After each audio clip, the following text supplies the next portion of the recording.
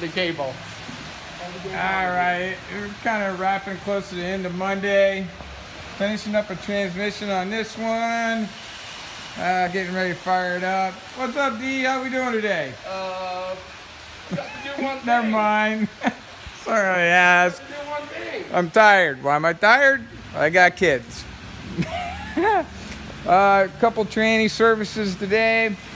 There was an interesting one. Customer brought this in. His dad, I guess, used to have one of these growing up.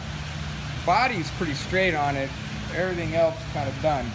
He wants a little bit of horsepower, and I think this 302 two-barrel carbureted engine ain't gonna do it for him. And I don't think us doing anything to this engine is gonna do anything for him. So we'll see what happens. There's other stuff we gotta check out first before we start talking about the engine replacement. But anyway, he's wanting to paint this car, do the interior, rewire, you know, and go off. So, oh yeah, that's my bike. It doesn't belong there. Pretend like it's not there.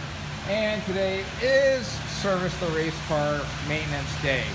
It needs rear brakes. It got the diff fluid service. It got the tranny fluid service. We got a cracked header,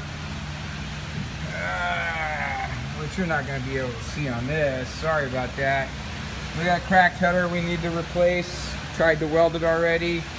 Gonna need some front brakes on her, some front rotors, because as usual, they're cracked. After every race, they get cracked. And I'm not, well, you know, that's kind of one of our big deals there. Motor, I don't have much light for you. Hey, what can we do here? Motor's still dry.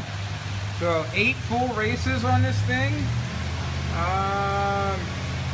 We've had eight 16-hour races, that is. And we got a dry motor. So not too bad. Pretty happy about that. So ended up 5th place, regional championships, Trump Regional Championship, a couple 2 months ago in Vegas. Anyway, mounting some tires, like I said, some race car maintenance. Here, fix them. What do we do here? Fix them. That's kind of it. Get the week rolling and see what we can. Oh yeah, you might have noticed a little LS sitting up there. Don't know what that motor is going to go in. We're in the process of getting ready to put that together, and if I'm lucky, it's going to go in my 72 Nova. If I'm not, someone else will get it. But this is a 6.2 liter out of an 09 Corvette. 6.2. And maybe we can have some fun with that.